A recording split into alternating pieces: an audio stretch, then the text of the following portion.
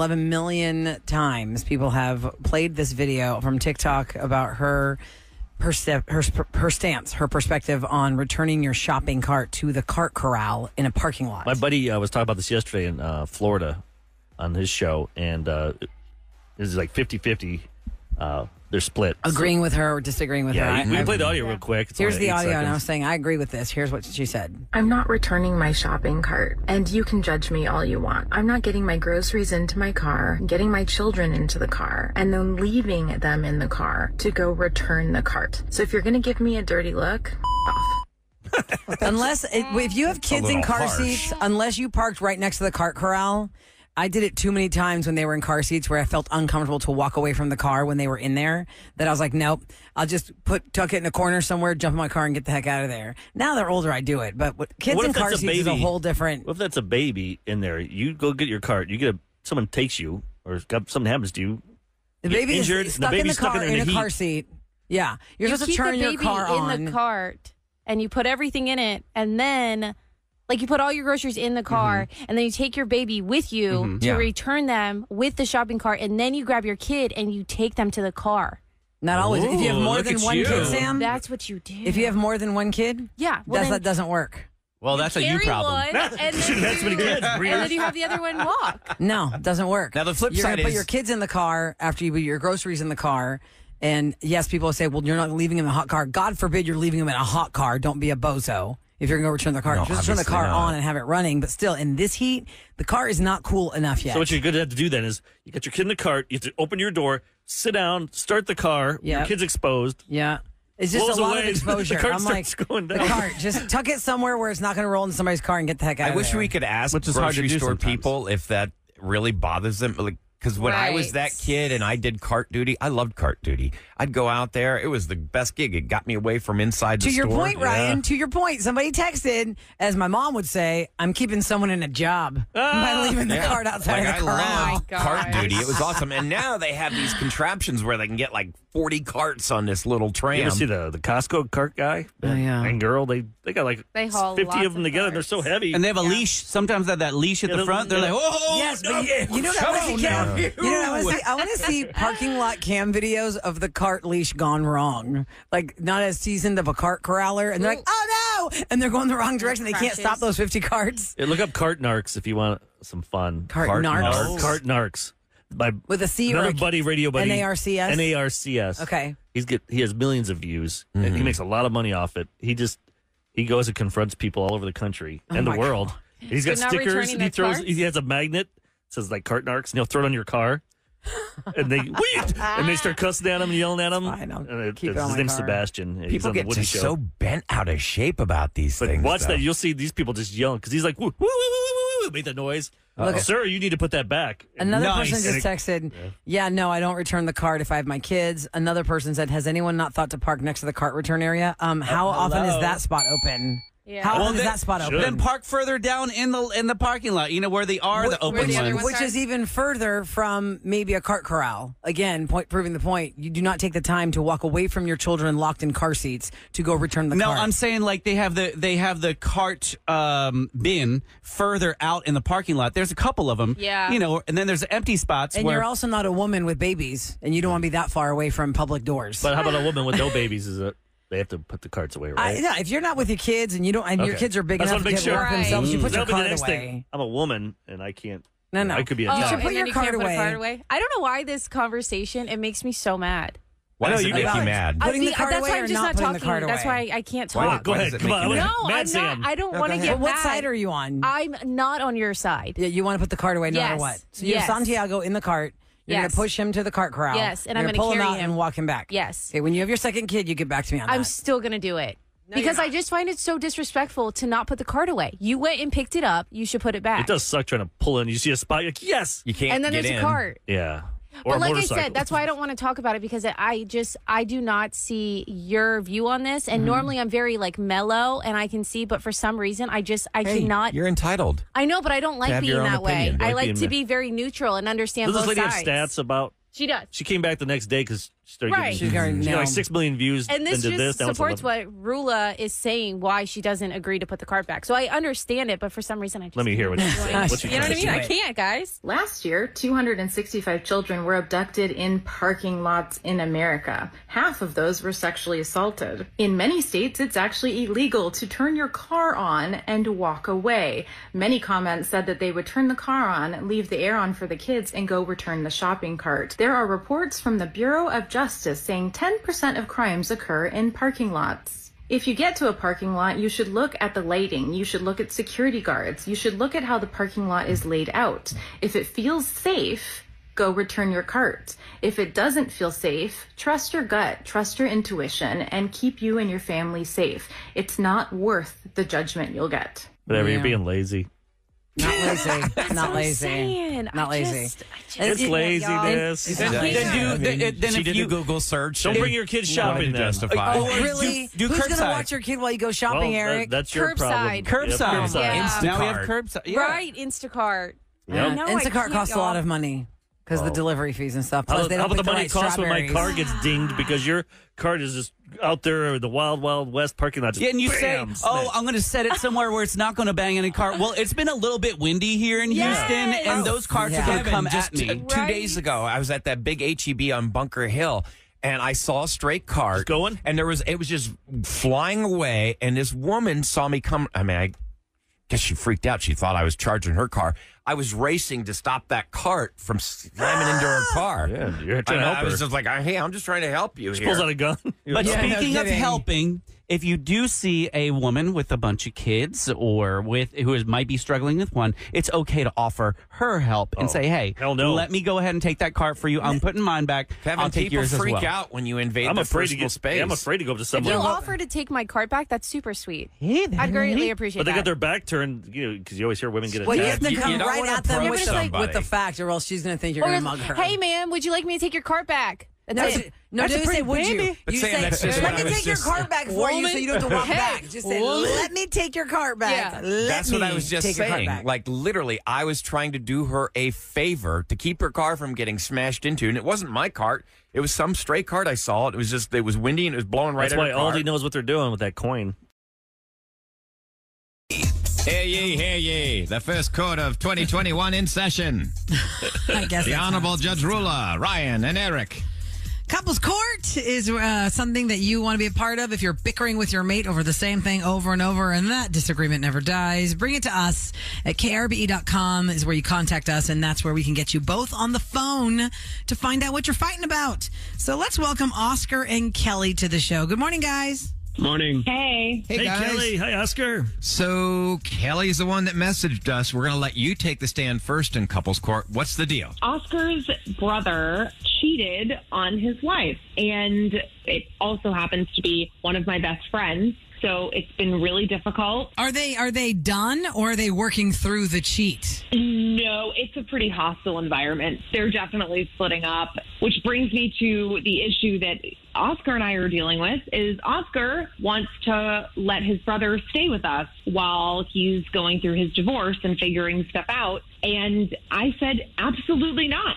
He's married to my best friend and broke her heart. I do not want him in this house. But that's his brother. I mean, and I don't think he's saying stay there forever. Or is he? I don't know. Oscar, how long is your brother supposed to stay there? I get it. I mean, I'm not defending my brother at all, and I don't want him to stay with us for that long. I mean, I don't expect it to be more than 6 months at the most, but... Oh, 6 months? That's a long time, buddy. I mean, is he an adult? He can't have his own place? Well, the problem is, part of the tension with him and his wife was they have some financial trouble, so he doesn't really have the money right now just to get his own place, and I'm his only brother, I'm his only sibling. I mean, I'm not just going to turn my back on him. He's been there for me in the past when I've had hard times. But I'm having a problem with the 6 months. I can understand if you want to help your brother out, maybe a couple of weeks, but 6 months, that's going to wreck your marriage, 6 months, dude. guys, will honestly bleed into a year. Oh, it's very much going to wreck our marriage. Uh-oh. How much of a space are we talking about here, Kelly and Oscar? I mean, if you're living in like 1,500 square feet and there's the two of you guys and then you throw in cheater brother in there, it's like, like, I don't know, is it like 2 bedrooms and a bathroom and you're crossing each other's paths, or do you have some sprawling Shangri-La palace where you can avoid him? Well, that's the thing is that,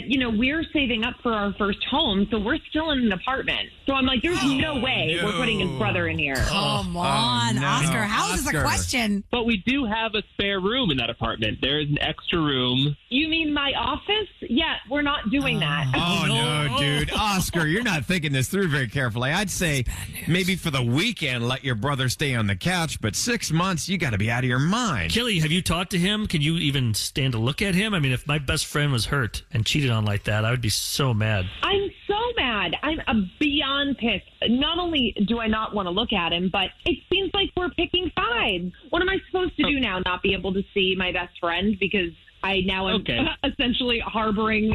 How about a compromise here, real quick? This should be so simple. I mean, give him a couple of days, let him sleep on the couch a couple of days. But, dude, if he's hurting so bad financially, then, slip him some money. Give him some money. Let him go stay in a hotel for a couple of weeks. What are you, crazy? Well, I'm not giving your brother any money to do.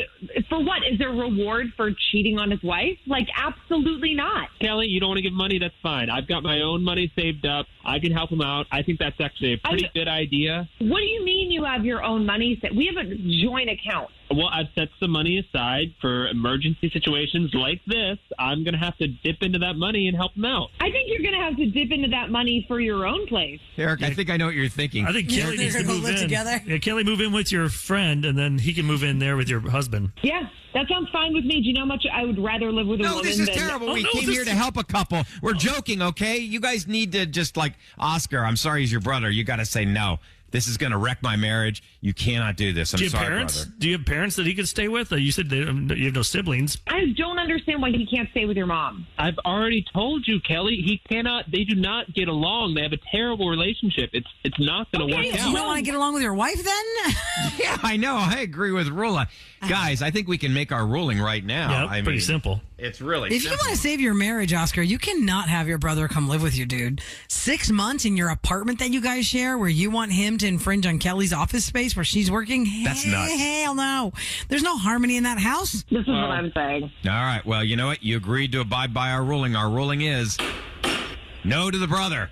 See what I can do. I don't know. I don't know how this is going to go. Yo, I know how it's going to go. I mean, we're just trying to help you out, Oscar. We're trying to help you out and help Kelly out. Yes, we sided with her, but we're doing it for the greater good of you guys as a couple. I mean, I'm telling you, your brother will be your brother. He'll understand that he can't compromise your marriage. Go to mom's or figure it out. Do not give him money on the side. If you want to keep your wife, you won't. No. Dude, you shouldn't even have a slush fund. I mean, that's not a good idea. Well, now the antennas are up, guys. She's not going to trust what he's doing with his extra cash. I don't know. As judges, do we make this worse? I think we did. Well, actually, we didn't. He's making it worse because our options were limited, Eric. Our options were limited. That is true. But how about this? His mom, the argument is, Mom, do you want to have 2 divorced sons? Yeah. I need to stay with you so we can keep Oscar married to Kelly. There you go. Where's the gavel? Good luck, guys. Thanks for listening to the show. And alrighty, 1 in 4 people keep secrets from their live-in partner, according to Swans. What's Swans? Swans? Wait, what is it?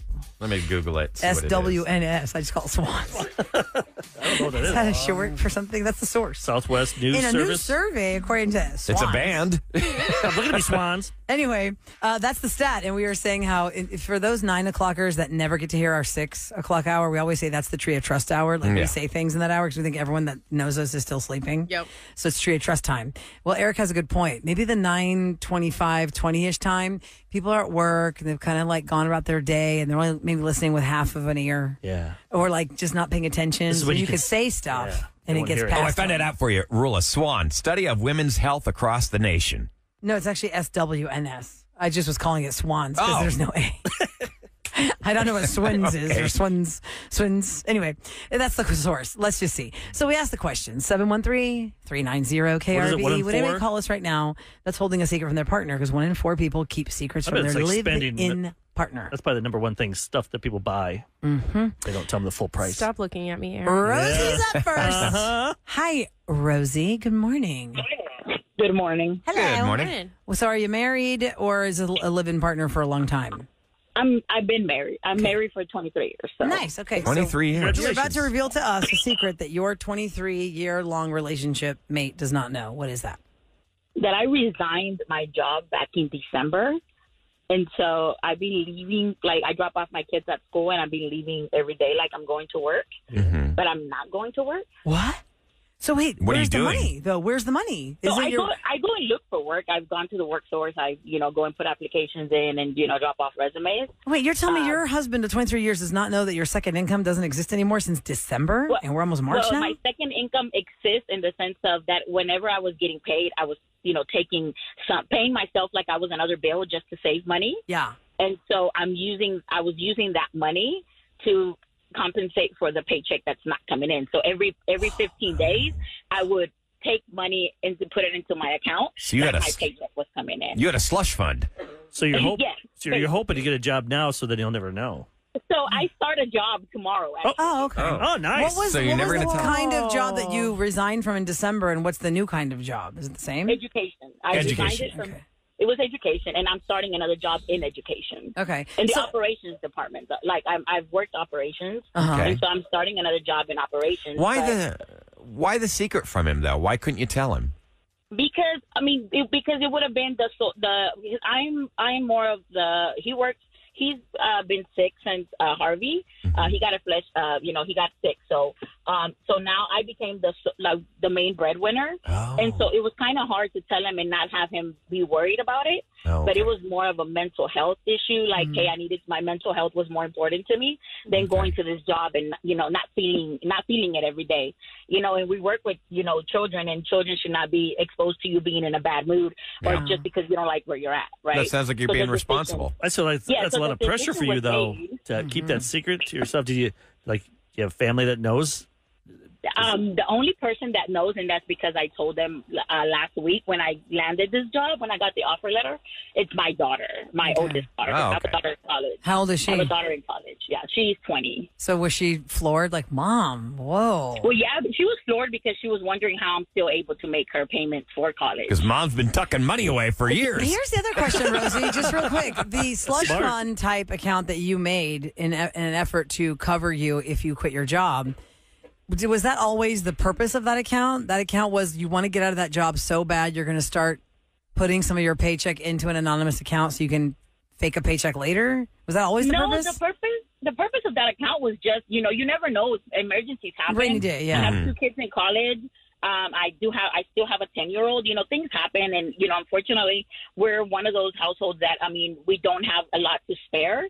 So it's just making it seem like I was another bill. So that money was going like if it was another bill. So I was not touching it. So when I needed it, I'm really like, impressive. okay, I have a quick question for you. Super smart. What are the last 2 digits of your husband's phone number? Last 2 digits of his cell phone number. Just curious. Do you know offhand? 63. Oh, sure. Oh, okay. Somebody called in and said, "That's my wife." Yes. But this says 6'2". I wouldn't be awake right now. He's not awake right now? Okay. Okay. But you said 6, I'm like, the secret was about ready to be exposed. Because you were one number off from this number. If I'm being honest with you, tonight is the day, since I start this new job, I won't be able to take my kids to school anymore because I'll have to be at work early, and it's like a 40-minute drive for me. Wow. So I do have to come clean tonight because I do need him to start driving the kids to school in the morning. Well, can't you just tell him, hey, they've changed my hours?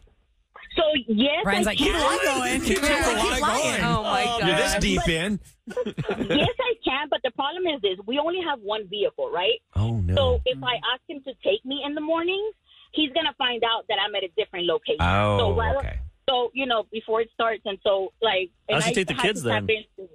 I tapped into getting my refund for my retirement so that I can buy another vehicle so that we can go ahead and just, be able to cross, be able to make it work. How are you going to explain this to him, though? You're going to say, look, I didn't want to stress you out, but I changed careers. So I'm going to present it first with the, hey, you know what, I cashed out. This is what's going to keep us till, because remember, I already depleted my funds, so thankfully I got a job. But I depleted my funds already, so thankfully I get this job, but I will not receive a first paycheck till more than likely 30 days after, right? Oh, because you only get paid twice a month. Got it. I have to cash out in order to say, you know what, this is going to keep us afloat until this comes through. Gotcha. So I have to come clean today, but it just feels good to be able to say it out loud rather than just keeping it, you know. So thank you for that. No, you're welcome. Thanks for sharing. Don't tell him that you told your daughter. He's gonna rate your secret. Do you think he's gonna be more hurt that you told the whole city of Houston before you told him, or your daughter before him? That part. Hopefully, he's not gonna know I told the whole city of Houston because, like I said, I'm pretty sure I'm not gonna share that part. Got it. Okay, smart. But yeah, I mean, I just think it's like. To me, it was more of not have him worry because he is sick and blood pressure. You know, he does have a lot of things that he's dealing with. So it was more of that and more protecting of him. Yeah, I think your heart's been in the right place. Yeah. Rosie, thank you so much for sharing your story. Good luck to you. Let us know how it all turns out. That's like a to be continued.